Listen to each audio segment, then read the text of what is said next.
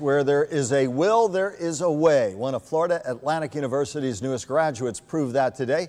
Juma Joseph became the first blind student to graduate from FAU's Department of Music. The vocalist has used a wheelchair since birth and lost vision at 7 years old.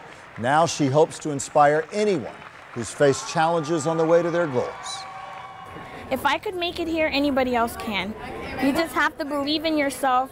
And the truth is, attitude is a real disability, and your disability does not define you. You define yourself. How can you not be inspired? And clearly everyone was. There's no stopping Joseph.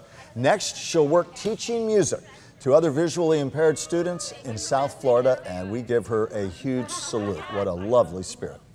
Attitude, I love that. That is just a perfect way to say it. Attitude can be your disability. If you have a bad attitude, absolutely. Good for her. Congratulations.